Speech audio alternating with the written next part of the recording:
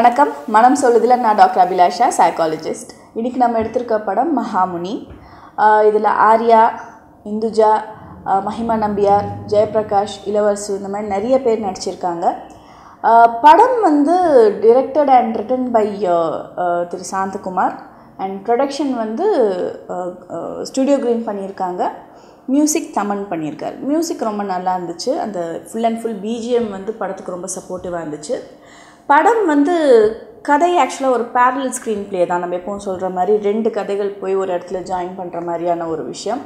And Arya பொறுத்த வரைக்கும் ரொம்ப நல்ல ஆக்டிங். ரொம்ப நாளுக்கு அப்புறமா வந்து ஒரு டிஃப்ரெண்ட் ஆர்யாவை பார்க்க முடிஞ்சிச்சு. ஸோ ரொம்ப டீடியஸான ஒரு ஆக்டிங் ஸ்கில்ஸை வெளிக்காட்டியிருக்காரு. நல்லா இருந்துச்சு. அவரோட போர்ஷன் பொறுத்த வரைக்கும் ஹார்ட் ஒர்க் நல்லா தெரிஞ்சிச்சு. அண்ட் அந்த மெச்சூரிட்டி இன் ஆக்டிங்கும் நல்லா தெரிஞ்சிச்சு. ரெண்டு ஹீரோயின்ஸுமே வந்து அவங்கவுங்க ரோலை கரெக்டாக பண்ணியிருந்தாங்க. ஜெயபிரகாஷ் அண்ட் இளவரசும் ரொம்ப நல்லா பண்ணியிருந்தாங்க. அவங்க வந்து ஒரு குடிச்சிருக்கும் போதும் சரி, ஒரு வில்லத்தனம் பண்ணும்போதும் சரி, ஒரு இரிட்டேட்டிங்காக அவங்கள பார்த்தாலே இரிட்டேட் ஆகிற அளவுக்கு அவங்க நல்லா நடிச்சிருந்தாங்க. படத்தில் வந்து கதைன்னு பார்த்திங்கன்னா ஒரு வழக்கமான ஒரு அடியாளுடைய கதைன்னு சொல்லலாம். ஒரு கேங்ஸ்டருடைய கதை. அது எப்படி வந்து முடிவில் எப்படி மாறுது அப்படின்றது தான் இந்த கதையில் காமிச்சிருக்காங்க. பட் நம்ம ஃபஸ்ட்டு ட்ரெய்லர் பார்க்கும்போதும் சரி, படத்துடைய பேர் பார்க்கும்போதும் சரி, இது ஒரு மாதிரி ஃபிலாசபிக்கலான ஒரு படம், இது வந்து ஒரு கடவுள்துவம்லாம் கொண்ட ஒரு படம் அப்படின்னு நம்ம நினச்சிட்ருக்கோம். பட் உள்ளே போனால் இது வேறு மாதிரி ஒரு கதையாக தான் இருக்குது. சைக்கலாஜிக்கலாக இதில் நம்ம எடுக்க வேண்டிய விஷயங்கள்னு பார்த்திங்கன்னா, ட்வின்ஸாக இருந்தாலும் ஜெனட்டிக் காம்போசிஷன் ஒன்றா இருந்தாலும் ரெண்டு குழந்தைங்களும் வெவ்வேறு சூழலில் வளர்க்கப்படும் போது, ஒரு குழந்தை ஒரு நல்ல அம்மாக்கிட்டேயும் ஒரு குழந்தை வந்து ஒரு சிறுவர் சீர்திருத்த பள்ளியிலும் வளர்க்கப்படும் போது அவங்களுடைய ஃப்யூச்சரும் வந்து மாறிடுது. அவங்களுடைய எண்ணங்கள், அவங்களுடைய நடவடிக்கைகள், அவங்களுடைய செயல்கள் எல்லாமே மாறி போயிடுது. ஸோ அதை வந்து இந்த படத்தில் எஸ்டாப்ளிஷ் பண்ணியிருக்காங்க. அப்பார்ட் ஃப்ரம் தேட் ஒரு தப்பு நடக்குது, ஒரு கொலையோ தற்கொலையோ ஏதோ ஒன்று நடக்குது. ஒரு உயிர் போனதுக்கு அப்புறமா தான் நம்ம ரியலைஸ் பண்ணுவோம், ரிக்ரெட் பண்ணுவோம் அப்படின்றது ரொம்ப முட்டாள்தனமான ஒரு விஷயம். நமக்கு முன்னாடியே நம்ம அந்த அறிவு யோசிக்கணும். இப்படி பண்ணால் இப்படி தானே ஆகும், அப்போ நம்ம பண்ணக்கூடாது இல்லையா அப்படின்னு யோசிக்கணுமே ஒழிய, ஒரு இழப்புக்கு அப்புறமா நான் இப்போ திருந்திட்டேன் அப்படின்னு சொல்கிறது பெரிய பெருமை கிடையாது. And misunderstanding of a bye and girl relationship. இப்போ இந்த படத்துலேயே வந்து அந்த முனி கேரக்டருக்கும் அந்த மஹிமாவுக்கும் இருக்கிற அந்த ரிலேஷன்ஷிப் ஒரு ஃப்ரெண்டு, ரொம்ப ஒரு டீசெண்டான ஒரு அக்வைண்டன்ஸ் தான். பட் அது தப்பாக சித்தரிக்கப்பட்டு அந்த ஊர் மக்கள் தப்பாக அவங்க அப்பா கிட்ட சொல்லி அதனால் அவங்க வந்து அந்த பையனை வந்து தீர்த்து கட்டணும்னு நினைக்கிறது, இது வந்து இன்னமும் நடந்துகிட்ருக்கு நம்ம சொசைட்டியில். ஒரு ரெண்டு பேர் பேசினாலே வந்து அது தப்பாக தான் இருக்கும்னு நம்மளா அசியூம் பண்ணிக்கிறது ரொம்ப தவறான ஒரு விஷயமும் இந்த படத்தில் காமிச்சிருந்தாங்க. அண்ட் பொலிட்டீஷியன்ஸ், போலீஸ், பிஸ்னஸ்மென், இந்த மூணு பேர்லேயும் ரொம்ப மட்டமான ஆட்களும் இருக்காங்க அப்படின்ற மாதிரி காமிச்சிருந்தாங்க. படத்தில் வந்து அந்த பொலிட்டீஷியன்ஸாக நடித்தவங்க அவங்க அந்த மேடை பேச்சு பேசுகிறது, அந்த டான்ஸ் ஆடுறது, ஒரு கட்சி கூட்டம்னா எப்படி நடக்கும், இதெல்லாம் வந்து காட்டின விதம் எல்லாம் வந்து ரொம்ப இயல்பான ஒரு விஷயமா தெரிஞ்சிச்சு.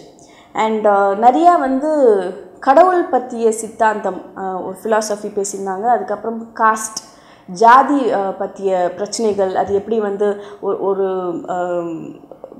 படகுல கூட வந்து ஒருத்தவங்க சவாரி பண்ணக்கூடாதுன்னு ஒதுக்கி வைக்கிறாங்க, இன்னமும் கிராமப்புறங்களில் இருக்குது, அதெல்லாம் வந்து வெளிச்சம் போட்டு காமிச்சிருந்தாங்க. ஒரே ஒரு விஷயம் எனக்கு ரொம்ப வருத்தமாகப்பட்டது என்னென்னா, டயலாக்ஸில் நிறைய இடங்களில் வந்து வழவழ குழன்னு ஒரு தத்துவத்தையே ரொம்ப வளர்த்து சொல்லும்போது எல்லா ஆடியன்ஸுக்கும் அது ரீச் ஆகாது. கிறிஸ்பாக இருந்தால் தான் டக்குன்னு ரீச் ஆகும். ஒன்று. ரெண்டாவது, ஆபாசமான வார்த்தைகளெல்லாம் தாண்டி இப்போ அருவறுப்பான வார்த்தைகளை வந்து டயலாக்ஸில் யூஸ் பண்ணுறாங்க. இந்த படத்துலேயே ஒரு 2-3 இடத்துல அருவறுப்பான டயலாக்ஸ் இருக்குது. அது ஒரு மாதிரி முகம் சொல்லிக்கிற மாதிரி இருக்குது. ஏன்னா நம்ம ஃபேமிலியாக பார்க்குறோம், லேடிஸ் இருக்கோம், பக்கத்தில் வந்து யாரோ தெரியாத ஒருத்தவங்க தியேட்டரில் உட்காந்துருக்காங்க. அந்த மாதிரி ஒரு சூழலில் இந்த மாதிரி டயலாக்ஸ் கேட்குறது ரொம்ப இயல்பு, ரொம்ப இதுதான் வந்து நேச்சுரல் அப்படின்னு சொல்கிறது இட்ஸ் நாட் ரைட். ஒரு சபை நாகரிகம்னு ஒன்று இருக்குது. சில விஷயங்கள் தான் கேட்கணும். எப்படி சென்சார் போர்டு அதை அலோவ் பண்ணாங்கன்னு தெரியல. சில டயலாக்ஸ் வந்து ரொம்ப அருவறுப்பானதாக தான் இருந்துச்சு. படம் வந்து ஓவரால் ரொம்ப ஸ்லோ. அண்ட் நீங்கள் ரொம்ப பொறுமையாக புரிஞ்சிக்கணும். அப்போ தான் உங்களுக்கு வந்து கதை புரியும். இல்லாட்டி 2 ட்ராக் போகிறனால கன்ஃபியூஸ் ஆவீங்க. தோ Arya has done a very good job. 2 கேரக்டரைசேஷனுக்கும் நல்ல டிஃப்ரென்சியேஷன் இருக்குது. இந்த கேரக்டர் ரொம்ப சாஃப்ட், ரொம்ப சாபராக இருக்குது, அந்த கேரக்டர் வந்து ரொம்ப ரஃப் அண்ட் டஃப்பாக இருக்குது. அது கரெக்டாக பாடி லாங்குவேஜ் ப்ளே பண்ணியிருக்காரு. பட் இருந்தாலும் நம்ம ஸ்க்ரீன் ப்ளேன்னு பார்த்திங்கன்னா ரொம்ப உன்னிப்பாக கவனிக்கலன்னா கன்ஃபியூஸ் ஆகிறதுக்கு நிறைய வாய்ப்புகள் இருக்குது. எனக்கு இந்த படத்தில் புரியாததுன்னு பார்த்திங்கன்னா, ஏன் வந்து இவர் ஒரு மென்டல் ஹாஸ்பிட்டலில் அட்மிட் ஆகுறாரு, எப்போ அட்மிட் ஆகுறாரு, யார் அட்மிட் பண்ணாங்க, இவர் எப்போ வந்து இந்த தியானங்களெல்லாம் கற்றுக்கிறாரு, எப்போ அந்த பீரியட் நடக்குது, இது கொஞ்சம் கன்ஃபியூசிங்காக இருக்குது. ஏன்னா திடீர்னு பார்த்தா மென்டல் ஹாஸ்பிட்டலில் இருந்தால் அப்போ யார் அங்கே உள்ளே விட்டாங்க அப்படின்ற ஒரு கேள்வி வரும் இல்லையா. ஸோ அது வந்து அந்த முடிச்சு அவுக்கப்படாத மாதிரி இருந்துச்சு. தோ வந்து நிறையா டீட்டெயிலிங் கொடுக்க முயற்சி பண்ணியிருந்தாலும் இந்த ரெண்டும் வந்து சரியாக இல்லை. அண்டு சமுதாயத்தில் நடக்கிற நிறைய பிரச்சனைகளை சுட்டி காட்டியிருந்தாங்க, சின்ன சின்ன விஷயங்கள்லேருந்து சுட்டி காட்டியிருந்தாங்க. பட் ஸ்டில் வந்து ஆஸ் அ மூவி பார்த்திங்கன்னா ஒரு என்டர்டெயின்மெண்ட் ஏரியான்னு பார்க்கும்போது அந்த புரிதல் ரொம்ப முக்கியம்.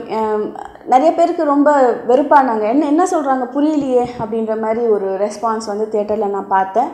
ஸோ அந்த ஒரு ஏரியா மாத்திரம் இன்னும் கொஞ்சம் கேர்ஃபுல்லாக ஹேண்டில் பண்ணியிருக்கலாம். Otherwise the movie is good.